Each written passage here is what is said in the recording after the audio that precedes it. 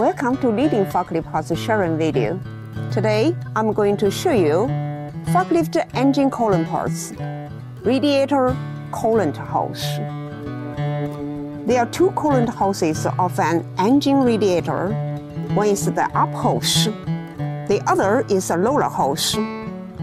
Generally, the temperature of the up hose is warmer.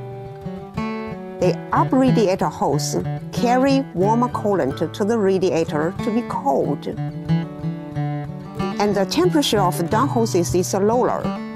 The lower radiator hose connects to the water pump, which pump coolant back to the engine. However, there are some engine radiator with up and lower hoses whose function are reversed. If you find that the temperature of the up hose and low hose is the same, it indicates that something's wrong with your coolant system. It needs to be fully checked at once. Hose material is rubber. It can last about 3 to 4 years. And it could wear out sooner at high temperature. Our company supplied a wide variety of coolant hoses.